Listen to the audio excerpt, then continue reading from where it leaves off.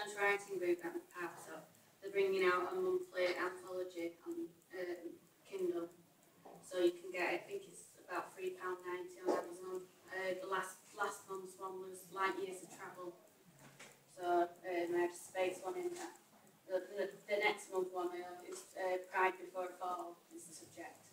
So confident, happy, content, he strides strong, firm steps, still, tall, proud, centre stage under the spotlight.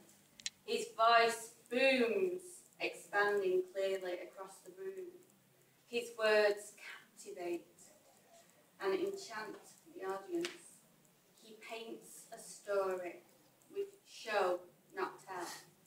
But then he loses a line, and then again. Hands become silent. The sound of no sound hits him like a ton of bricks. Struggling to gain composure, sweat upon his brow. His speech becomes stumbled, words colliding, tongue tangled, stuttering to straighten. He turns away from the spotlight he once craved, hiding flushed cheeks and wild eyes. He departs the stage, while another takes his place. For a moment he had pride, but the fall came all